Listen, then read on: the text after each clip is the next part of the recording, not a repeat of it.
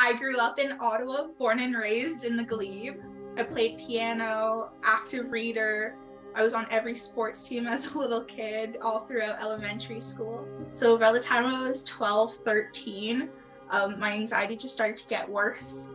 Panic attacks started.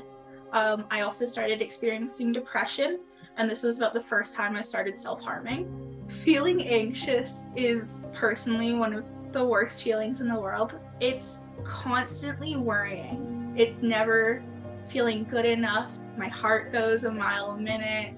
I can't breathe. It started to become hard for me to get out of bed in the morning. Maybe the sadness is a little more than what I'm thinking.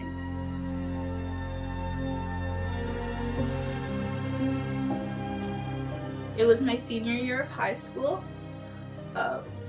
Everyone around me was talking about plans for their future, applying to university, waiting for acceptances, having these goals and dreams. So one day I woke up in the morning, I took a bunch of pills, sat on my bathroom floor holding a knife, saw a text from a friend saying, "I'll see you at school in a few hours." So I put the knife down, I went to school. I spent my first 2 periods of that day in the bathroom, throwing up, having a fever, feeling sick. Everyone just thought I was ill, so I thought, you know, Holly, you tried, you're still here. Your friend wanted to see you, everything would be okay. But then 2 weeks later, I ended up doing the same thing. And then that morning, I ended up having a fight with my stepmom. I called a hotline 3 times, hung up twice, refusing to talk to someone, then came home, thought I was okay, opened a drawer to get cutlery because I was going to make myself food, and I saw a bottle of pills there, and it kind of just went, "Is telling you should do it, Holly. The signs are here, no one needs you here." I took more pills this time, so I ended up calling a friend and just saying, "I think I've made a mistake, but I don't know." So I was referred to the Royal in December of 2019 from CHEO after I attempted suicide.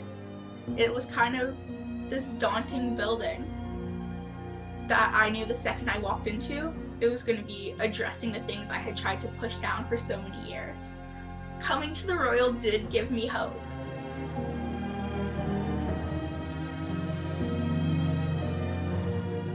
So today, I'm in a position that as a kid I never thought I'd be in. If someone said I'd be living away from home, going to university, if someone said I'd be able to speak in front of people in any way, shape, or form, I wouldn't have believed it. It was never something I thought I'd be able to do with my anxiety. With my depression as well, I canceled so many plans to the point where I no longer got invited. I'm able to go out and live instead of just kind of trying to survive day to day. I want to do my best to be there for my friends more, to hang out with people more, to really live and experience all the things life has to offer.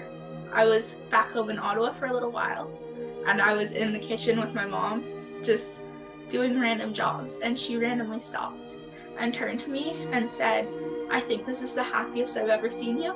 And it was that just one word, one sentence can be said sometimes, and I know things are going to be okay.